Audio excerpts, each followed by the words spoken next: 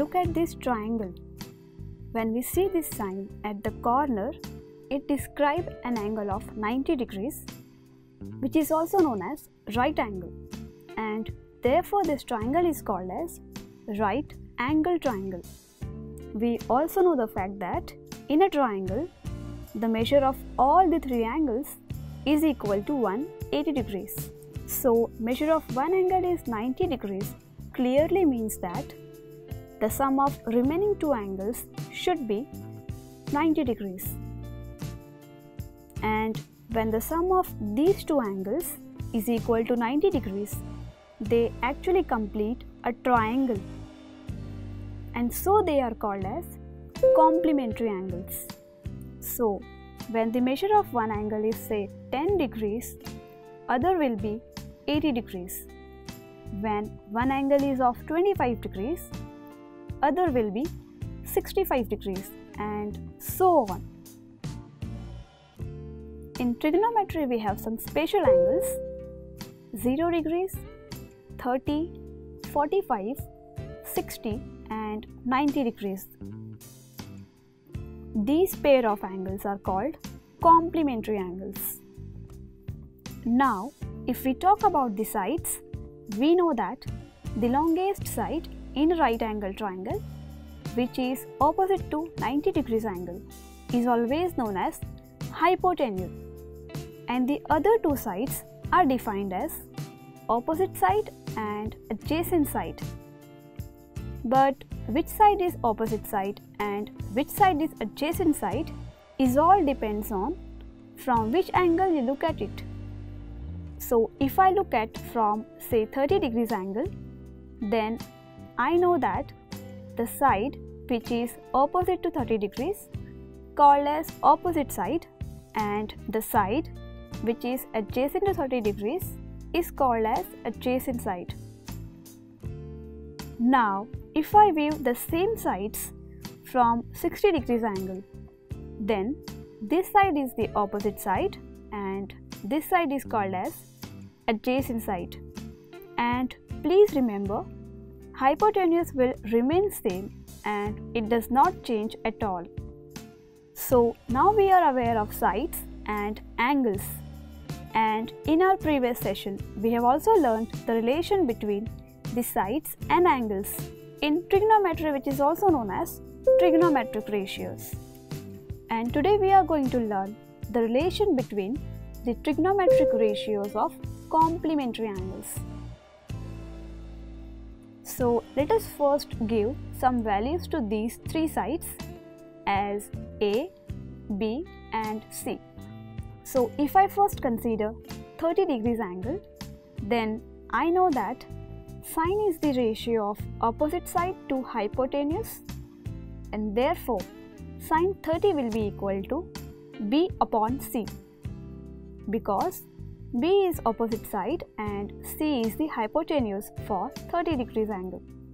Now if you look at side of length B from 60 degrees angle, the same side B is the adjacent side for 60 degrees, and as we know, C, which is the hypotenuse, is same for all the angles. And we also know that the ratio adjacent to hypotenuse deals with cos. So we can see the value of sine 30 is exactly same as the value of cos 60.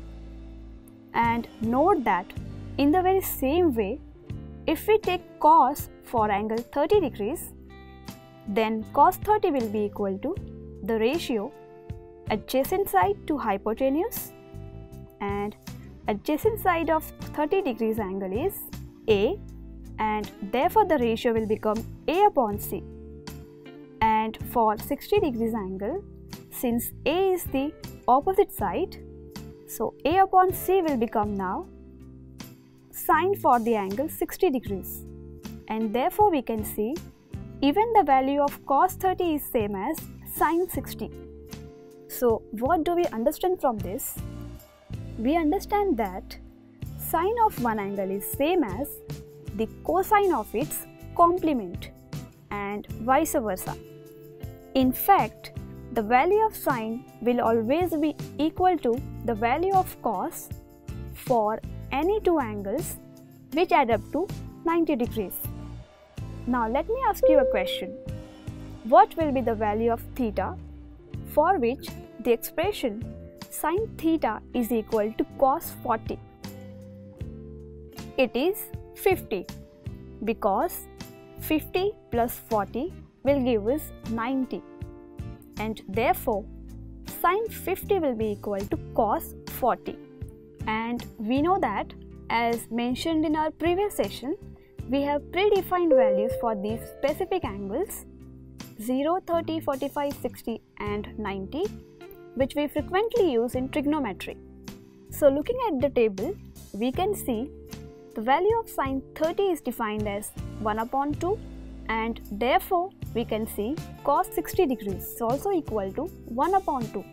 And again, as 0 and 90 are complementary angles, the value of sin 0 is same as the value of cos 90, and that is equal to 0.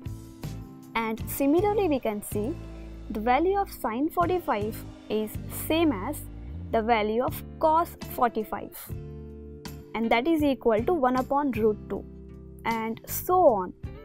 Now we also know the fact that when we reverse the sine ratio we get cosec, and when we reverse cos ratio we get sec. So what do you think?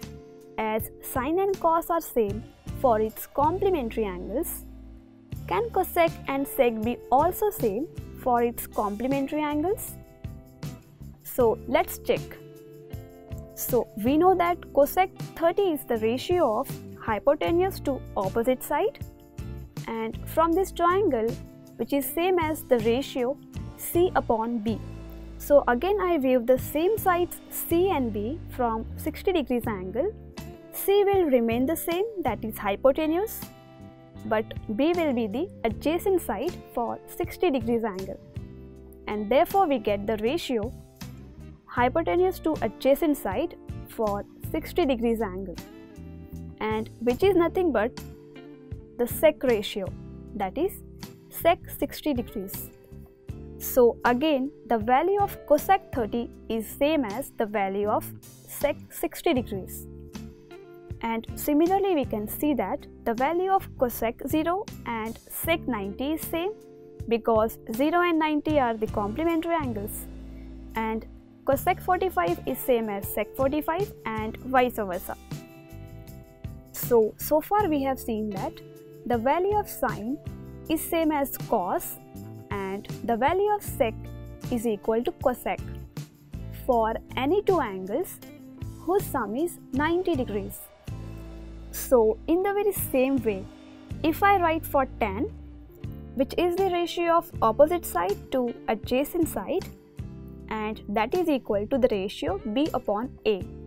So since B is adjacent and A is opposite for 60 degrees angle, and adjacent to opposite always deals with cot, and therefore we get tan 30 is equal to cot 60.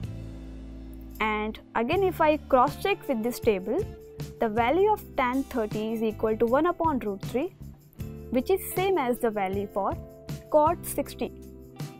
And similarly you can check the value of tan 0 is also same as the value of cot 90, and so on. So let me tell you one very important point from the things that we have learnt so far. Sine and cosec are inverse of each other, but they can't be complementary. Cos and sec are inverse of each other, but again they are not complementary. But in case of tan and cot, they are inverse as well as they are complementary to each other. So that's all for now. Let's revise.